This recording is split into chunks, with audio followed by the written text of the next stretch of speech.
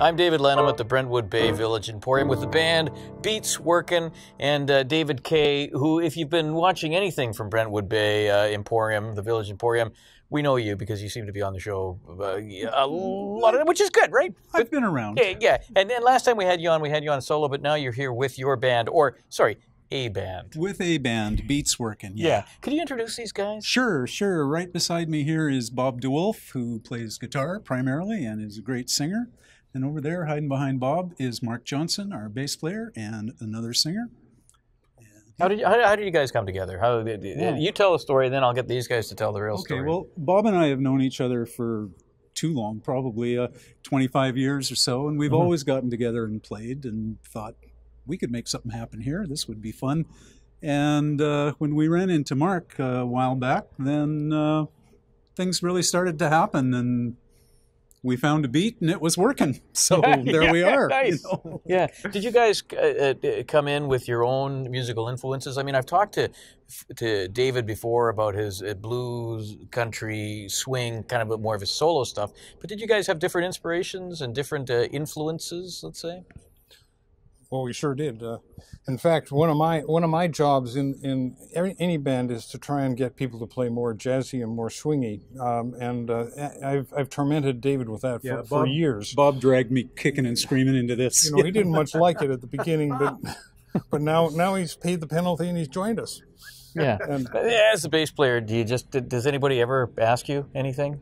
I mean, you know how bass players get the bum rap on this. Yeah, no, they don't ask me a whole bunch, but when I do my thing, it works, I guess, because they keep me around. Yeah. It's always good, right? One thing to say about Mark's playing is he's not just a bass player. He has got a melodic thing going on, and he's also written some great instrumentals that we're doing. And it's way more than just playing bass for this guy. Absolutely. One of the things we want the audience to realize that we're all musicians, and when we solo, it's not a bass solo. For instance, if Mark's soloing, he is actually he's up there with the rest of the musicians. Not like the bass player who is sort of you often stereotypical. Everyone claps but actually in our band we try and vary the leads,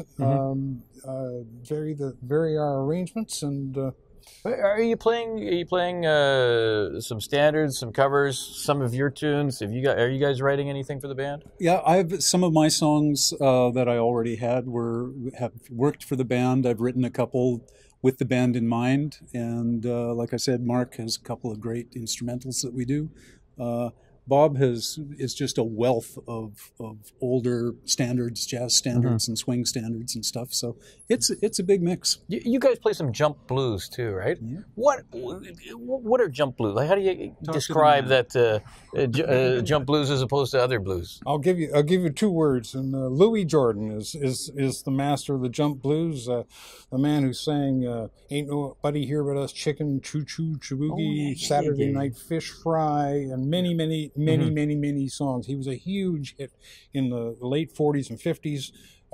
And he, all about it was fun. It's kind of like a precursor to rock and roll. Kind of. Yep. Yeah. What about the song you're playing for us today, Bourbon on Ice? What's one of your own compositions, a traditional standard? I love any songs about drinking, quite frankly. Well, this song... Not that I'm pro-drinking in any way, but This song was written by a dear friend of mine, David Wilkie, who now lives in Dean Park over here, and he has a group called the Cowboy Celtic, and his spouse, Denise Withnow, put out a record of standards and songs that Dave had penned. And one of them was this song called Bourbon on Ice, which I liked so much we thought we'd steal it. And it's destined to be a standard. That's always the line, eh? Yeah. Destined to be a standard. Beats Workin'. The song is Bourbon on Ice. Living in this frozen town has been known to get me down, but I've got a certain remedy. Place where I can go. The music's loud, the lights are low, and I've got something way waiting there for me. Bourbon on ice goes down so nice. There ain't nothing half as good, and even twice the price. Bartender, bourbon on ice.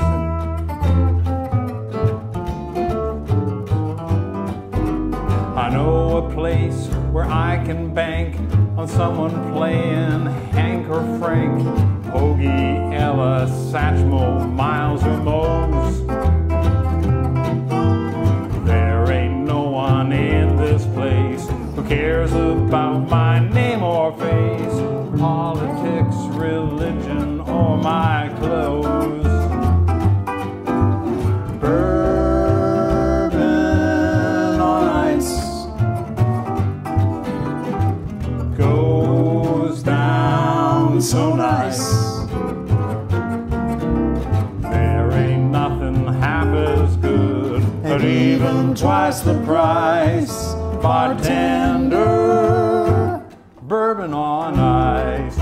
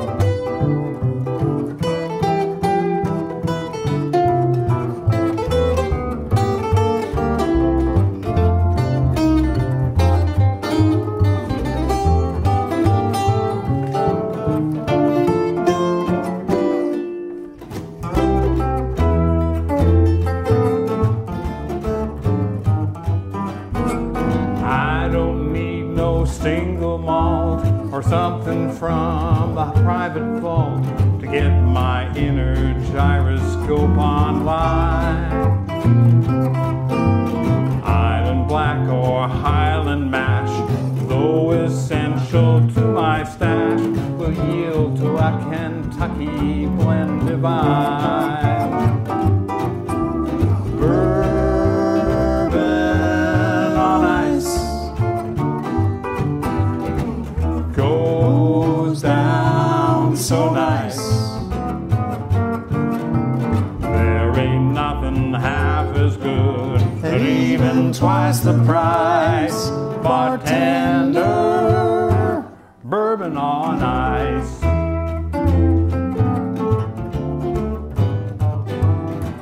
Don't worry about me acting crude, being lewd, or getting nude. I'm saving those until another day.